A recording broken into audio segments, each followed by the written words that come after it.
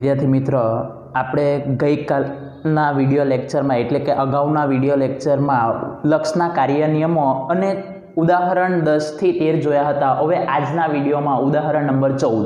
તો ઉદાહરણ number 14 limit x tends to -3 limit x tends to -3 2x નો વર્ગ વત્તા 7x વત્તા 3 છેદમાં 3x નો વર્ગ વત્તા 8x ઓછા 3 ની કિંમત મેળવો. તો કિંમત મેળવવા માટે આગળ જેવી રીતે દાખલા ગણેલા તે રીતે સેમ.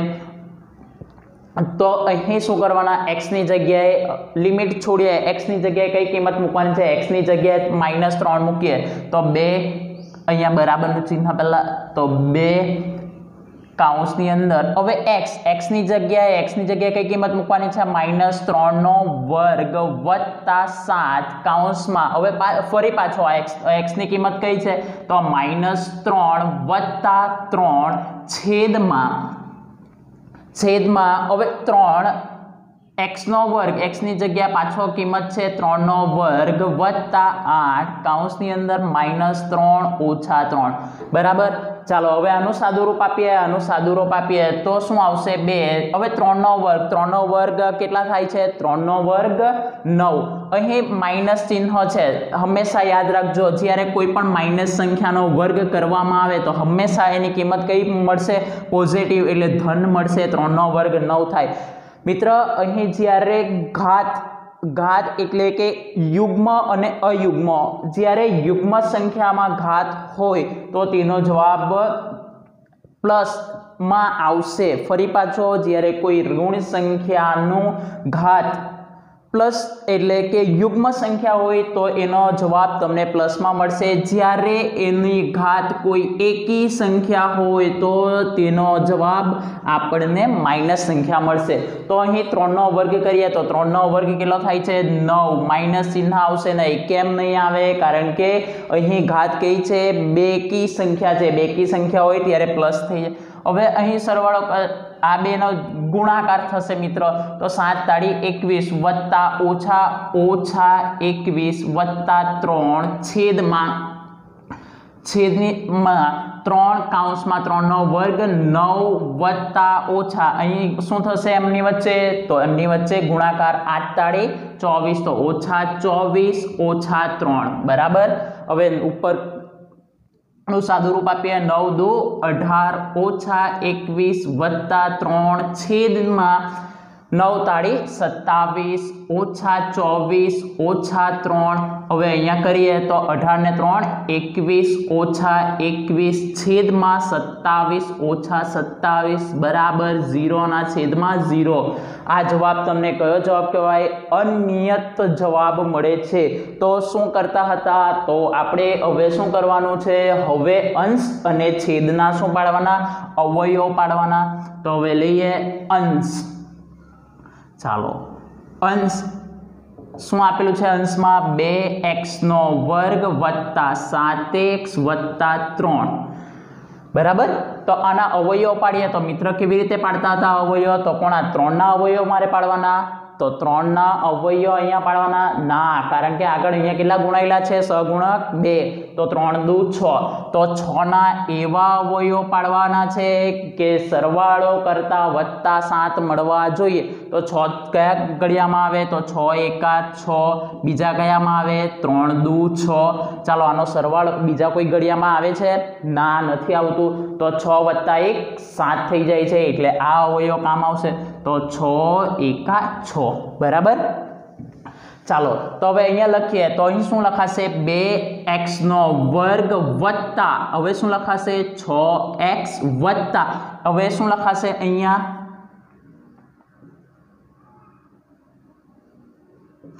શું લખાશે હવે, તો અહીંયા x વત્તા 3. ફરી પાછો તો હવે શું કરતા હતા, 2 ની પેર બનાવતા હતા, અહીં 2 ની પેર, અહીંયા 2 ની પેર. તો શું થશે, આમાંથી શું સામાન્ય નીકળશે, તો અહીંયાથી જુઓ 3 દુ 6 થાય છે એટલે 2, તો 2 અને અહીંયા જુઓ x, તો x સામાન્ય નીકળશે, તો બાકી શું રહ્યું અહીંયા, તો 2 પણ નીકળી ગયા, x પણ નીકળી ગયા. x કેટલી વખત હતા, 2 વખત હતા, 1 વખત બહાર નીકળી ગયું, તો બાકી શું રહ્યું, x વત્તા 3 વત્તા અહીં કંઈ જ નથી એટલે એક તો છે જ સામાન્ય, x વત્તા 3 બરાબર.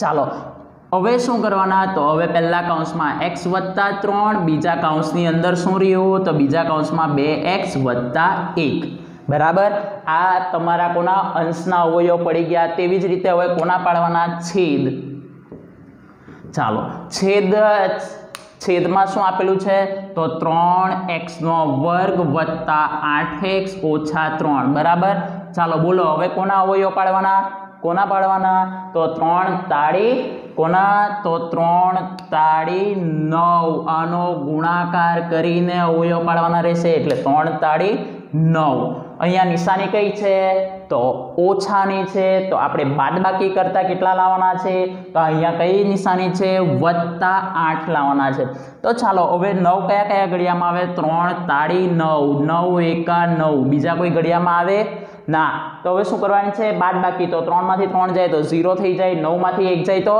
8 તો આ અવયવ કામ આવશે તો 9 એકા 9 હવે શું લાવવાના છે ભાઈ +8 તો આ બેમાં મોટી સંખ્યા કઈ છે તો મોટી સંખ્યા 9 છે તો એની નિશાની કઈ કરી દેવાની વત્તા અને નાની સંખ્યા છે તો માઈનસ કારણ કે બાદબાકી કરવાની છે બાદબાકી તો બંને ચિહ્ન અલગ હોય તો જ બાદબાકી થાય હવે લખીએ તો શું લખાશે બરાબર 3x² વત્તા હવે શું લખાશે 9x - x - 3 બરાબર ચાલો બબ્બેની પેર બનાવો અહીંયા બેની આ બેની આમાંથી શું સામાન્ય નીકળશે તો આમાંથી સામાન્ય નીકળે છે 3x તો બાકી શું રહ્યું x + 3 બરાબર અહીંયાથી શું નીકળશે અહીંયાથી -1 નીકળે તો x + 3 બરાબર ને તો હવે શું લખાશે બરાબર પહેલા કૌંસમાં x + 3 બીજા કૌંસમાં 3x - 1 હવે અંશ અને છેદના અવયવ પડી ગયા ચાલો હવે રકમની અંદર મૂકીએ તો શું લખાશે તો અહીંયા શું લખેલું છે ત્યાં તો લિમિટ x → 3 2x² + 7x + 3 છેદમાં શું લખેલું છે 3x² + 8x - 3 બરાબર ચાલો લખ્યાની અંદર લિમિટ x → 3 બરાબર ને હવે બે આના અવયવ શું મળ્યા આપણને તો આપણને અવયવ મળેલા છે શું મળેલા છે પહેલા કૌંસમાં x + 3 બીજા કૌંસમાં 2x + 1 છેદમાં હવે છેદમાં કયા અવયવ મળ્યા તો x + 3 ને બીજા કૌંસમાં 3x - 1 બરાબર અહીંથી શું કેન્સલ થાય છે તો કઈ એક સરખું દેખાય છે અંશમાં શું છે x + 3 અને છેદમાં પણ શું છે x + 3 તો આ શું થઈ જશે કેન્સલ થઈ જશે તો બરાબર લિમિટ x → 3 તો શું આવશે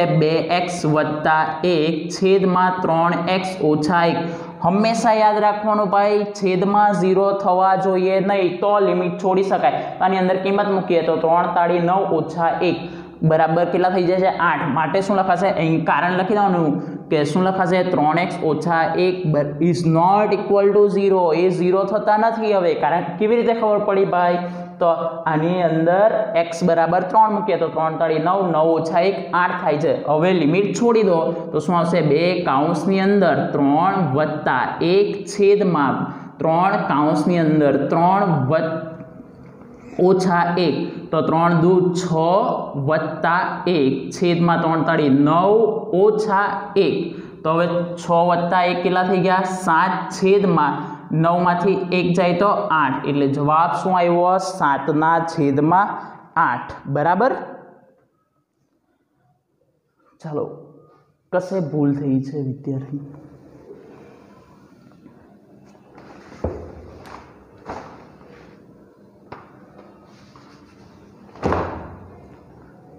બરાબર ને મિત્ર અહીં આપણી ભૂલ થાય છે શું થાય છે ઘણા બધા વિદ્યાર્થી મિત્રોની પણ આવી જ થાય છે અહીં રકમ લખવામાં શું હતું અહીંયા આપણી -3 હતા અને અહીંયા શું છે આપણી પાસે તો અહીં આવી ગયા 3 લખી દીધા તો અહીંયા શું લખવાના -3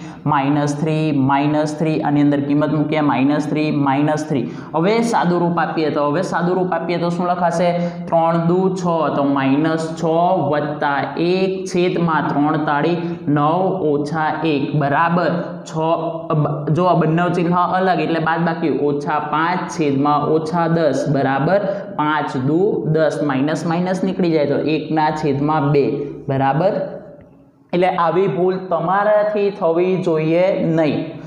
ચાલો આ લખી કાઢો દાખલો. ચાલો વિદ્યાર્થી મિત્રો, હવે ઉદાહરણ નંબર 5. ઉદાહરણ નંબર 5 શું લખેલું છે? Limit x tends to -1/2 -1/2 2x નો વર્ગ ઓછા x ઓછા 1 છેદમાં 4x નો વર્ગ વત્તા 8x વત્તા 3 ની કિંમત મેળવો. તો સેમ પાછો કરીએ તો શું લિમિટ છોડીએ તો લિમિટ છોડતા શું આવશે? બરાબર તો 2 છેદમાં માઇનસ કાઉન્સની અંદર -1/2 આખાનો વર્ગ ઓછા x ની જગ્યાએ કિંમત મૂકીએ તો શું આવશે? -1/2 -1 છેદમાં હવે 4 કાઉન્સની અંદર x ની કિંમત ફરી પાછો મૂકીએ તો x બરાબર -1/2 આખાનો વર્ગ વત્તા 8 કાઉન્સની અંદર -1/2 વત્તા 3 બરાબર. ચાલો આનો વર્ગ કરીએ તો શું થશે? તો 2 કાઉન્સની અંદર 1/1 નો વર્ગ કેટલો થાય છે? 1 2 નો વર્ગ 4 ચિહ્ન માઇનસ નીકળી જશે. કેમ નીકળી જશે? કારણ કે અહીંયા બેકી સંખ્યા છે. ઓછા ઓછા વત્તા 1/2 ઓછા 1 છેદમાં ચાલો અહીંયા 4 આનું શું થશે? 1/4 બરાબર વત્તા વત્તા ઓછા શું થઈ જશે? ઓછા કેટલા થશે? 8 × 8 8/2 વત્તા 3 બરાબર. તો અહીં કેન્સલ થતું હોય તો કેન્સલ કરવાનું. અહીંયા જુઓ 2 દુ 4 તો 2 દુ 4 તો શું રહેશે? 1/2 વત્તા 1/2 ઓછા 1 છેદમાં અહીં કેન્સલ તો 1 ઓછા 8/2 વત્તા 3 બરાબર. તો અહીં જુઓ અહીં છેદ સરખા અંશોનો સરવાળો 1 વત્તા 1 કેટલા થઈ જાય? 2/2 ઓછા 1 છેદમાં અહીં જુઓ અહીં શું થશે? આનો લસા કેટલો થશે? 2 તો શું લખાશે? 2 ઓછા 8 વત્તા 3 દુ 6 છેદમાં 2 બરાબર. તો અહીં શું થશે? તો 2 ને 2 કેન્સલ થઈ ગયા તો બાકી શું રહ્યા? અહીં ક્રોસ કરી દઈએ તો 2 ઓછા 2 છેદમાં 2 છેદની અંદર તો 8/2 આ 2 કેન્સલ. અહીં જુઓ 6 વત્તા 2 કેટલા થયા? 8 ઓછા 8 બરાબર. તો 2 ઓછા 2 0 છેદમાં 8 ઓછા 8 કેટલા થઈ ગયા? 0. માટે આ કયું થઈ ગયું? અનિયત થઈ ગયું. તો હવે આપણે શું કરવાના? તો આગળ જે રીતે દાખલો ગણ્યો તે અંશ અને છેદના અવયવો પાડવાના. તો ફર્સ્ટ આપણે અંશ લઈએ તો અંશ. ચાલો અંશમાં શું આપેલું છે? 2x નો વર્ગ ઓછા x ઓછા 1. તો મિત્રો ચાલો આનો અવયવ પાડીએ. તો અવયવ પાડીએ કોના? 1 ના પાડવાના? ના. કોના પાડવાના? તો 2 એકા 2 ના અવયવ પાડવાના. તો ચાલો પાડીએ. શું આવશે? ચાલો 2 ના અવયવ પાડવા પડશે તો 2 એકા 2 બરાબર. હવે અહીંયા કઈ ચિહ્ન છે? માઇનસ. તો આપણે મોટી સંખ્યાનું ચિહ્ન માઇનસ અને નાની સંખ્યાનું ચિહ્ન પ્લસ. ચાલો હવે લખીએ તો શું લખાશે? 2x નો વર્ગ ઓછા 2x વત્તા x ઓછા 1 બરાબર. હવે બબ્બેની પેર બનાવી લો. આમાંથી સામાન્ય શું નીકળે છે? 2x કાઉન્સની અંદર. કેમ 2x? કારણ કે અહીંયા 2x ને આમાં પણ 2x છે તો બાકી શું રહ્યું? અહીંયા x ઓછા 1 વત્તા 1 અહીંયાથી સામાન્ય નીકળે છે ઓછા 1 બરાબર. તો પહેલા કાઉન્સમાં x ઓછા 1 બીજા કાઉન્સમાં 2x વત્તા 1 બરાબર. આ તમારા અંશના અવયવ પડી ગયા. હવે છેદના અવયવ પાડીએ તો છેદમાં શું આપેલું છે? 4x નો વર્ગ વત્તા 8x વત્તા 3 બરાબર. ફરી પાછો કોના અવયવ પાડવાના ભાઈ? તો 4 તાળી 12. 12 ના કેવા અવયવ પાડવાના છે ભાઈ? સરવાળો કરતા કેટલા આવવા જોઈએ? 8 આવવા જોઈએ. તો 12 ના કયા પડે? તો 12 એકા 12 4 તાળી 12 6 દુ 12 તો 6 વત્તા 2 કેટલા થાય છે? 8 તો 6 દુ 12. ભાઈ સરવાળો કરતા ને વત્તા જ આવવા જોઈએ. તો બંનેના ચિહ્ન કેવા રહેશે? વત્તાના. તો હવે લખીએ તો 4x નો વર્ગ વત્તા 6x વત્તા 2x વત્તા 3 બરાબર. બબ્બેની પેર બનાવી લો. ચાલો અહીંયાથી શું સામાન્ય નીકળશે? તો 2x સામાન્ય નીકળશે તો બાકી શું રહ્યું? તો 2x વત્તા 3. અહીં શું છે? કંઈ જ નથી તો 1 તો છે જ. 2x વત્તા 3. ચાલો પહેલા કાઉન્સમાં શું લખાશે? તો 2x વત્તા 3 અને બીજા કાઉન્સમાં શું લખાશે? 2x વત્તા 1 બરાબર। હવે અંશ અને છેદના અવયવ પડી ગયા, ચાલો અંદર કિંમત મૂકી દઈએ। તો શું લખવાના, તો લિમિટ શું આપેલું છે ભાઈ, લિમિટ x ટેન્ડ્સ ટુ, આગલા દાખલાની જેમ આમાં ભૂલ નહીં થવી જોઈએ, -1/2 2x નો વર્ગ ઓછા x ઓછા 1 છેદમાં શું આપેલું છે 4x નો વર્ગ વત્તા 8x વત્તા 3, બરાબર। ચાલો આની અંદર કિંમત મૂકીએ અંશ અને છેદની, તો બરાબર શું લખાશે, તો લિમિટ x ટેન્ડ્સ ટુ -1/2, આની અંદર આના અવયવ કયા આવેલા છે, x ઓછા 1 બીજા કૌંસમાં 2x વત્તા 1 છેદમાં ભાઈ આના અવયવ કયા આવ્યા, તો 2x વત્તા 3 બીજા કૌંસમાં 2x વત્તા 1, ભાઈ આમાંથી કઈ સામાન્ય તમને દેખાય છે, હા અહીં 2x વત્તા 1 ને અહીંયા પણ 2x વત્તા 1 આવેલા છે, તો શું થઈ જશે, આ કેન્સલ થઈ જશે, તો બાકી શું રહ્યું, તો લિમિટ x ટેન્ડ્સ ટુ -1/2, તો x ઓછા 1 છેદમાં 2x વત્તા 3, આની અંદર કિંમત મૂકી જવાની ભાઈ, 0 થાય છે, તો કિંમત મૂકીએ, -1/2 0 થતા નથી, તો ચાલો લિમિટ છોડી દઈએ। હવે x ની જગ્યાએ -1/2 -1 છેદમાં 2 કૌંસમાં -1/2 +3, બરાબર। ચાલો હવે આનો ક્રોસ ગુણાકાર કરી દઈએ, તો -1 -2 છેદમાં 2 આખાના છેદમાં શું આવશે, 2 2 કેન્સલ, તો -1 વત્તા 3, બરાબર।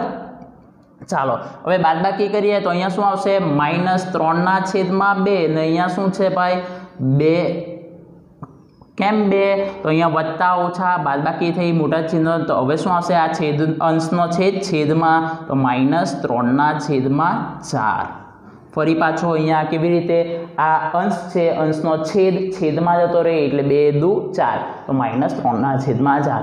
ચાલો નોટબુકમાં ગણી કાઢો।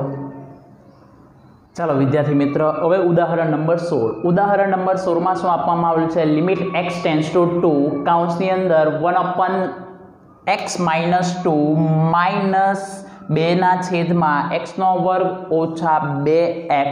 હવે આ દાખલો કેવી રીતે ગણવાનો, તો આ દાખલા પહેલા તો સાદું રૂપ આપી દઈએ, સાદું રૂપ એટલે કૌંસનું સાદું રૂપ આપીએ તો શું લખાશે, તો લિમિટ x ટેન્ડ્સ ટુ 2, બરાબર, તો છેદમાં, હવે છેદમાં ભાઈ કેવી રીતે, તો અહીંયા જુઓ 1/x - 2 બરાબર -2 છેદમાં, જુઓ આ બંનેની અંદર કંઈક સામાન્ય દેખાય છે, અહીં x નો વર્ગ છે, અહીં -2x, તો શું નીકળશે સામાન્ય, x સામાન્ય નીકળે, તો બાકી શું રહ્યું, x - 2, બરાબર ને।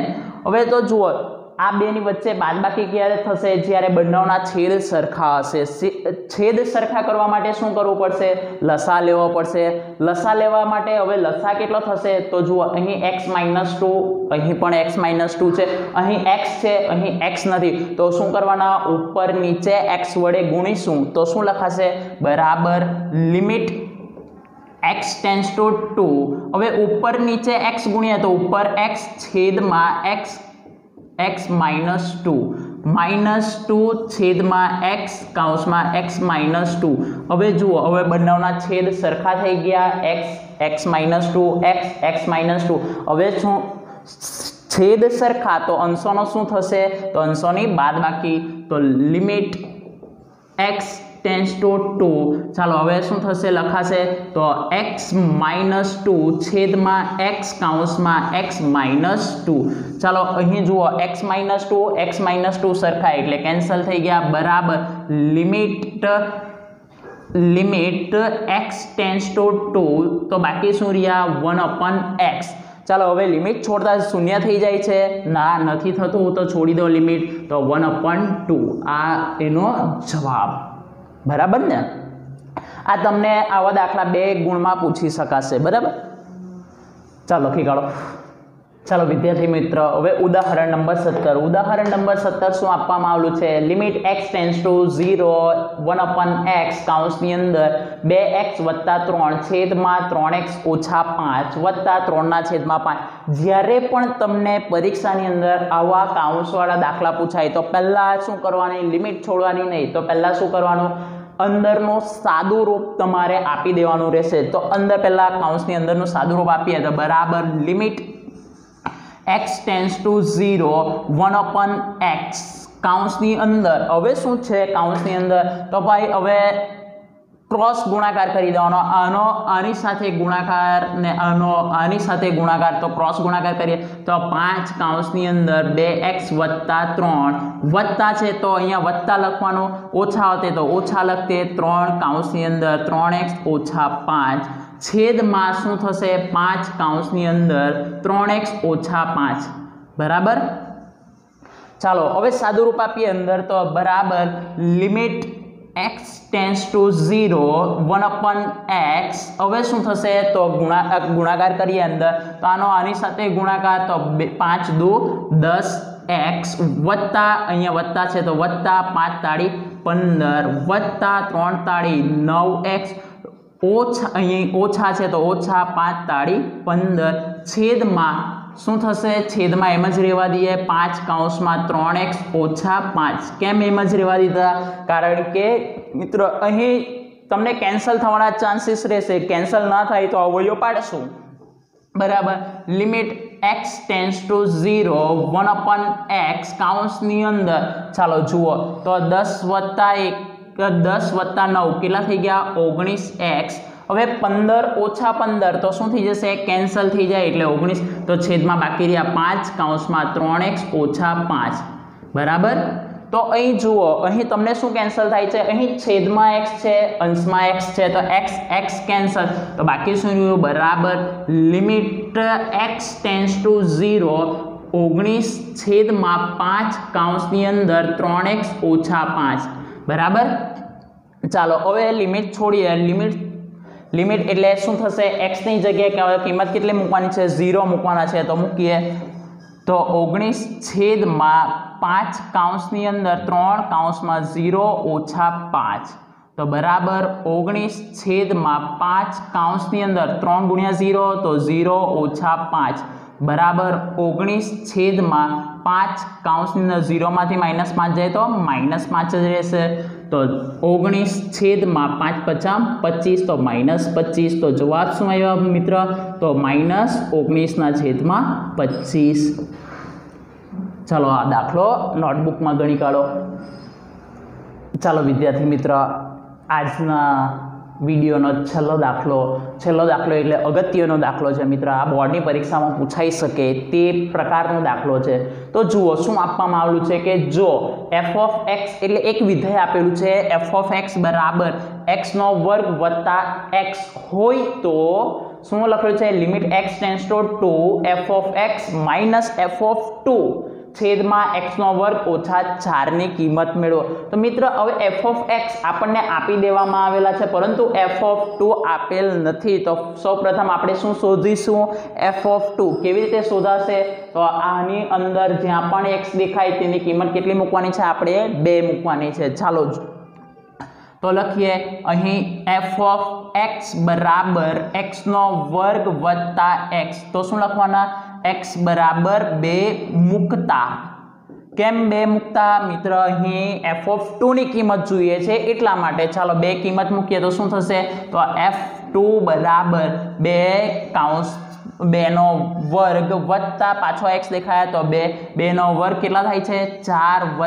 2 તો 4 + 2 કેટલા થઈ ગયા 6 એટલે f2 ની કિંમત કેટલી આવી મિત્રો 6 હવે કિંમત મૂકીએ એની તો લખીએ તો લિમિટ x ટેન્ડ્સ ટુ 2 હવે f of x ની કિંમત કેટલી છે x² + x હવે f of 2 ની કિંમત કેટલી આવી આપણી પાસે 6 આવી પણ ચિહ્ન કયું છે માઈનસ તો -6 છેદમાં નીચે કેટલા છે x² - 4 બરાબર ને હવે આપણે પેલું ઓરિજિનલ દાખલા પ્રમાણે આગળ જેવા દાખલા ગણ્યા તે પ્રમાણેની રકમ થઈ ગઈ હવે જુઓ અહીં આપણે લિમિટ છોડીએ તો 2² 4 છેદ 0 થઈ જાય છે હંમેશા મિત્ર પહેલા આપણે ચેક કરવાની જરૂર પડતી નથી જ્યારે આ ટાઈપના દાખલા આવે ત્યારે તમારે શું કરવાનું કે લિમિટ છોડી દેવાની લિમિટ છોડો એટલે છેદ 0 થવા જોઈએ નહીં તો લિમિટ ડાયરેક્ટ છોડાશે જો છેદ 0 થઈ જાય તો અંશ અને છેદના અવયવ પાડીને દાખલા ગણવાના तो જોઈએ અહીંયા તો જુઓ x ની જગ્યાએ બે કિંમત મૂકીએ તો 2 નો વર્ગ કેટલો થાય છે 4 4 ઓછા 4 કેટલા થઈ જાય છે 0 0 એટલે કે અનિયત થઈ જાય છે અનિયત થાય એટલે આપણે શું કરવા પડશે અંશ અને છેદના અવયવ પાડવા પડશે તો લખીએ અહીં હવે તો અંશમાં કેટલા આપેલા છે x નો વર્ગ વત્તા x ઓછા 6 ચાલો 6 ના એવા અવયવ પાડો કે બાદબાકી કરતા વત્તા 1 આવવા જોઈએ તો 6 એટલે કયા 3 દુ 6 બાદબાકી કરતા વત્તા વત્તા એટલે મોટી સંખ્યાનું ચિહ્ન વત્તા નાની સંખ્યાનું માઈનસ ચાલો તો શું લખાશે તો હવે ડાયરેક્ટ મિત્ર લખવું હોય તો તમે આ રીતે પણ લખી શકો અહીંયા x વત્તા 3 ને અહીંયા શું લખાશે x ઓછા 2 બરાબર પણ ક્યારે જ્યારે આનો સહગુણક જ્યારે x ના વર્ગનો સહગુણક કેટલો હોય 1 તો આપણે ડાયરેક્ટ લખી શકીએ x વત્તા 3 ને x ઓછા 2 બરાબર જે મિત્રને ખબર ના પડી હોય તેણે શું કરવાનું તો તેણે ડાયરેક્ટ લખવાની જરૂર નથી તેણે શું કરવાનું તો આપણે લખતા છે તે રીતે x નો વર્ગ વત્તા 3x ઓછા 2x ઓછા 6 ચાલો બબ્બેની પેર બનાવો આમાંથી શું સામાન્ય નીકળે છે શું દેખાય આમાં તો x બહાર કાઢો તો બાકી શું રહ્યા x વત્તા 3 બરાબર ચાલો આમાંથી શું સામાન્ય નીકળશે તો આમાંથી સામાન્ય નીકળશે -2 તો x વત્તા 3 તો બરાબર x વત્તા 3 ટલ્લા કૌંસમાં બીજા કૌંસમાં x ઓછા 2 જુઓ બંને જવાબ સરખા જ છે ને બરાબર ચાલો હવે છેદના અવયવ પાડીએ તો છેદમાં શું લખેલું છે x નો વર્ગ ઓછા 4 કાલે જ જોઈ ગયેલા કે જ્યારે આ પ્રકારનું હોય તો શું કરવાનું તો x નો વર્ગ ઓછા 2 નો વર્ગ 2 નો વર્ગ 4 થાય ને તો આનું સૂત્ર છે x પહેલા કૌંસમાં x ઓછા 2 બીજા કૌંસમાં x વત્તા 2 બરાબર ચાલો હવે અંદર કિંમત મૂકીએ તો ચાલો હવે રકમની અંદર કિંમત મૂકીએ તો શું લખાશે લિમિટ x ટેન્ડ્સ ટુ 2 હવે મિત્ર લખીએ રકમ x નો વર્ગ વત્તા x ઓછા 6 છેદમાં x નો વર્ગ ઓછા 4 બરાબર આની અંદર હવે આના અવયવ લખીએ તો છેદના અવયવ આપણી પાસે શું આવેલા છે અંશના અવયવ શું આપણી પાસે શું આવેલા છે તો અંશના અવયવ તો x વત્તા 3 બીજા કૌંસમાં x ઓછા 2 છેદમાં હવે આના અવયવ તો શું છે તો x ઓછા 2 બીજા કૌંસમાં x વત્તા 2 ચાલો આમાંથી શું સામાન્ય દેખાય છે તો x ઓછા 2 તો આ કેન્સલ થઈ ગયા તો બાકી શું રહ્યું તો લિમિટ x ટેન્ડ્સ ટુ 2 ચાલો ઉપર બાકી છે x વત્તા 3 છેદમાં x વત્તા 2 બરાબર